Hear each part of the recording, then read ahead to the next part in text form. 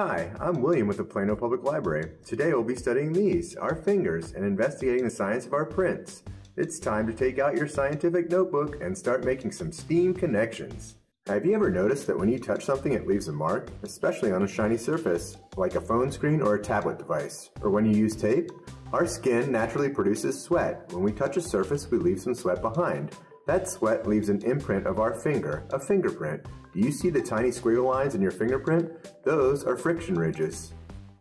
Friction ridges are raised portions of the epidermis, the skin. Similar ridges appear on our toes, our palms, and on the soles of our feet. These ridges help us to grab things and grip objects. Without the friction they provide, items would routinely slip from our hands. A person's fingerprints are formed when they are developing in their mother's womb. Pressure on the fingers from contact with the surroundings create the friction ridges. Each print is unique. Not even identical twins share the same fingerprints. Let's find out what your prints look like.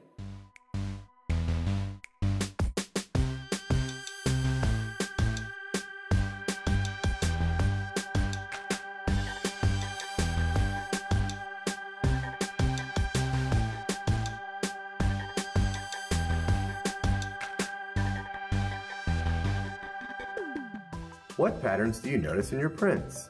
Fingerprints have three patterns: loops, whorls, and arches. Loops are patterns that do not twist. They go upward and loop back around. In the middle, the shape would look like a banana. Loops are the most common pattern. Whorls form circular or spiral patterns like tiny whirlpools. There's a dot or ring and the pattern circles around it.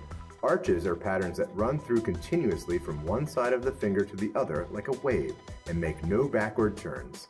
Fingerprints also have minutiae points, which are points where the ridge structure changes. These are useful in matching a fingerprint to a specific person.